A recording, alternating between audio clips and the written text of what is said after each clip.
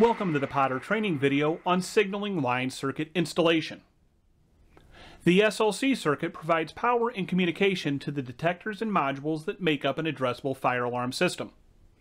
Any combination of detectors and modules is allowed, and no detector or module consumes more than one SLC address on the loop. SLC is a two-wire circuit that can be wired in Class A, Class B, or Class X. Terminals on detector bases and modules allow easy connection of the SLC to devices. When wired in Class B, limited T-tapping is allowed. When wired in Class A or Class X, there is no T-tapping of the SLC circuit. Class X wiring is like Class A, but includes isolation devices before and after every module or detector on the loop. Potter does not specify wire types for the SLC loop, but that wiring needs to comply with NEC and local code. The SLC loop is limited to 50 ohms of wire resistance. To verify compliance with this requirement, go to the farthest branch on the Class B SLC circuit and create a short. Meter the circuit at the control panel, and if there is less than 50 ohms, that circuit is acceptable. This chart provides approximate cable lengths to maintain the 50 ohm resistance limitation and is based on typical wire gauge resistance calculations. Using the same concept as before, except on a Class A circuit, short the wires that would land on the Class A return terminals. If the entire circuit is less than 50 ohms, the circuit is acceptable. The pad 4 dB and pad 6 dB detector bases are standard bases with a locking feature for the detector head. The Potter sounder bases do not consume an SLC address, but are a subpoint of the detector. The bases are independently programmable to meet different operating scenarios. Here is a detector in a studio apartment that acts as a single station detector and only activates its sounder base on alarm. In this example, there is a multi-room apartment where two detectors operate in a multi-station scenario. Both bases sound when either of the detectors activate. Finally is a general alarm, where all the sounder bases activate when certain devices like water flow, a pull station, or a corridor smoke detector initiate an alarm condition. The sounder bases require 24-volt DC power in addition to the SLC wiring. This 24-volt power must be provided by a NAC or I/O designated as sounder base power. This power type has certain attributes that make it unsuitable for use with anything other than sounder bases. The pad RB provides a programmable subpoint Form C relay with a 2 amp contact rating at 24 volts DC and a half amp at 125 volts AC. The pad IB is an SLC loop isolator base with two sets of terminals. The terminals marked SLC1 are for the incoming SLC from the control panel or previous device, and the terminals labeled SLC2 provide an isolated outgoing SLC branch.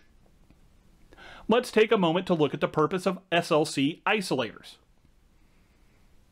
What happens if there is a wire-to-wire short on this section of the SLC? The panel loses communication with all of the devices on the SLC loop. Add an isolator here, and what happens when there is a short on the circuit?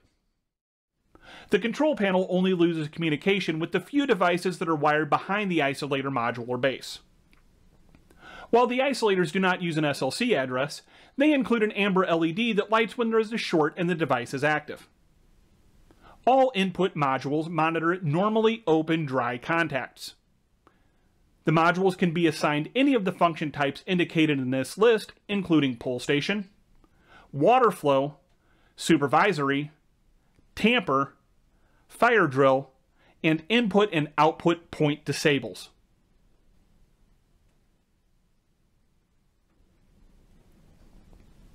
The pad 100 PSSA and PSDA are single and dual action pull stations with die-cast construction.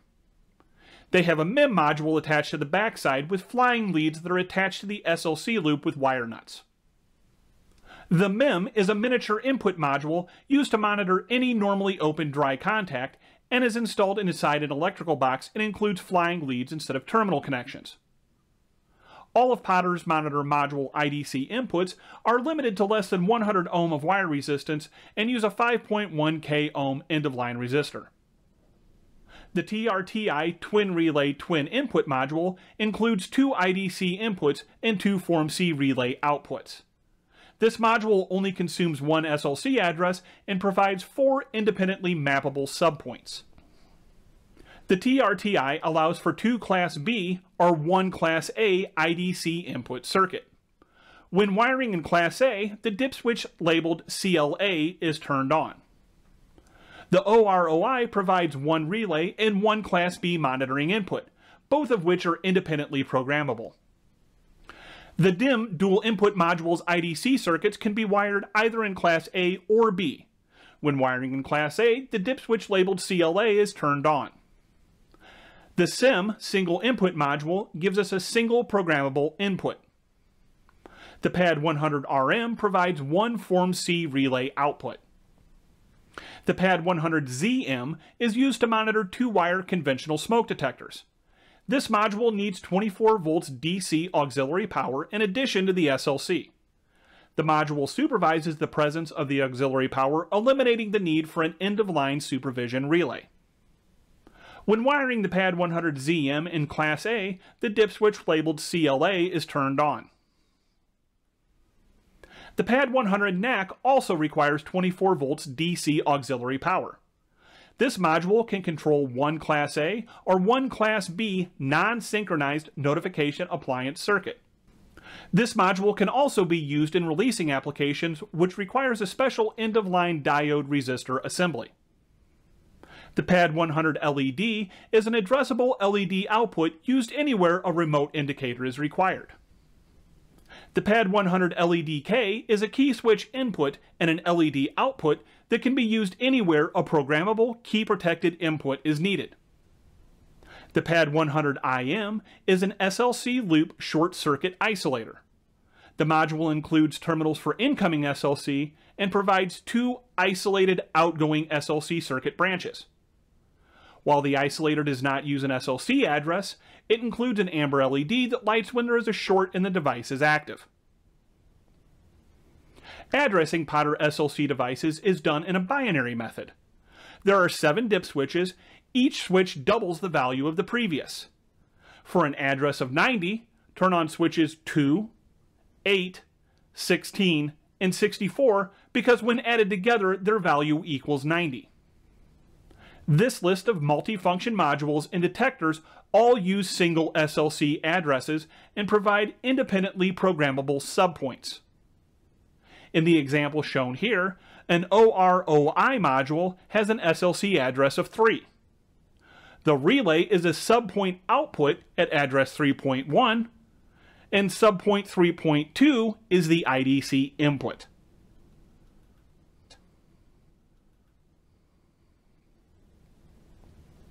When reporting events by point to a central station, the SLC address set at the detector or module will be transmitted along with the event code associated with the subpoint type.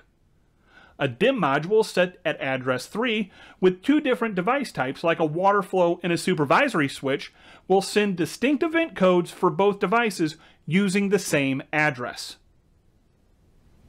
For any additional questions, please contact tech support at the phone number or email listed on the screen. And as always, don't forget to follow us on social media.